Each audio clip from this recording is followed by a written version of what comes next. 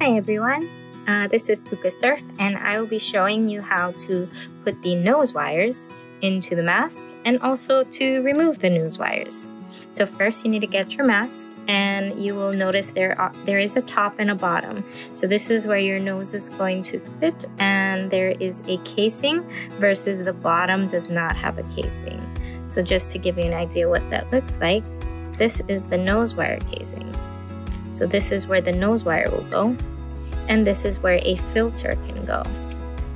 Again, it is optional if you want to use a filter, and it is optional if you want to use the nose wires. It will come with two nose wires.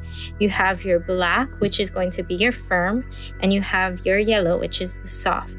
I will let you know that the firm is probably the more popular and will be a little easier to put into the mask. The yellow is going to be a little bit more finesse and technique, so maybe master putting this one first. So here we go. We're going to straighten that one out, and we're going to get the casing, and you're just going to slide that in from the back side. So that is the side that your face is on. At least that's what I found works best. And then you can just make sure they are centered. So I have one end here and one end here. You can now contour that to your face. So you can either try it on, and that way you can get the perfect fit for you. And then you can just bend this according to your face, and then that will leave no gap, which is really nice. It also holds it up, so if you do need to talk, then when you're talking, it'll stay on your face. Pretty nice. All right, so when you want to remove this nose wire,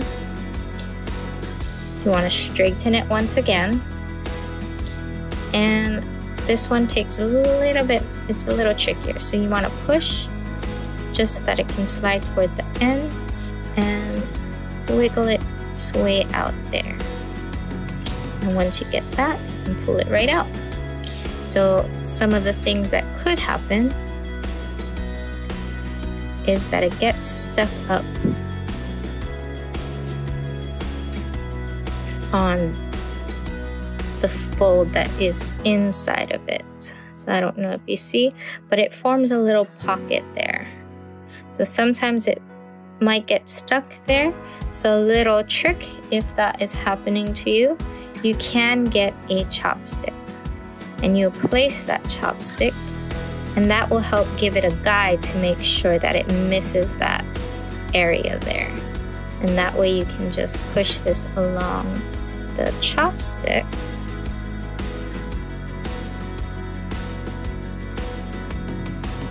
and voila. And there it is.